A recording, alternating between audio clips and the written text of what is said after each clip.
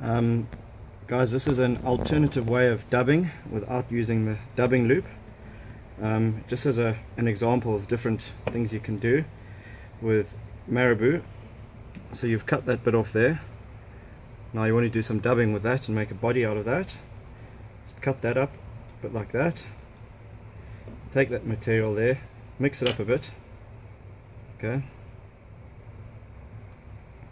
Stick it onto the loosely onto the shank, okay, onto the cotton, very loosely like that, and now you twist, and you'll get a bit of a leggy, sort of quite interesting looking material. Alright, and you're twisting just one way.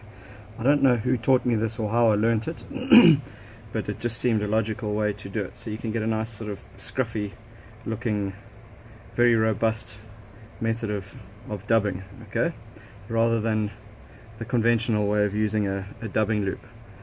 The other way you can do it is with some rabbit fur. Now this is rabbit fur that's been cut and mixed, so it's got the bum fluff stuff and the fine hairs with it. This is my favorite material for dubbing. So you spread it out along the cotton like that, okay.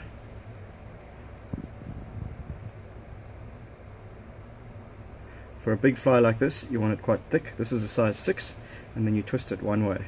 Just keep going the same way, keep going the same way, keep going the same way. It forms a lovely spiky body, okay. So now you can wind it back over, and you can form a nice fat body for a dragonfly nymph or something of the sort. So it's a very, very simple method.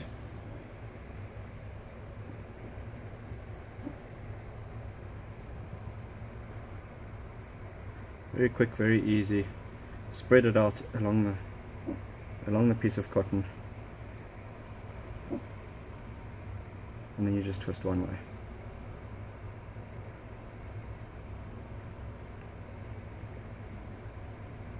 And you can dub with absolutely any material with this, and you get a really lovely, leggy, fuzzy